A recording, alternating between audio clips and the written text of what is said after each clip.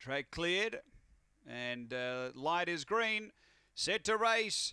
Corborn Scar, box 6, well backed. Ready, racing. Step to right, Corborn Scar, it's mustering well. So's Jervois Brute in the pink. Then Diamond Heart steaming through underneath, and behind those came Spring Waratah. Then Valide, Stevie D, and Shocked. It's clear though, Diamond Heart over Corborn Scar, finishing it off. Diamond Heart in front. Corborn Scar got it. Corborn Scar beats Diamond Heart. Third is Spring Waratah, and fourth's a pretty good go. We've got Jervois Brute, Shocked, and Valide.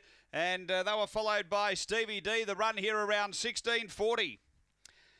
After the running of race number 7, and I think you'll find the 6 does enough. It does. Number 6 first.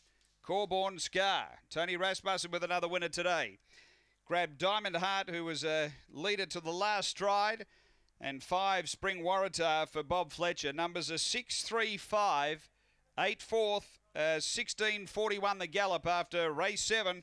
Here at Murray Bridge.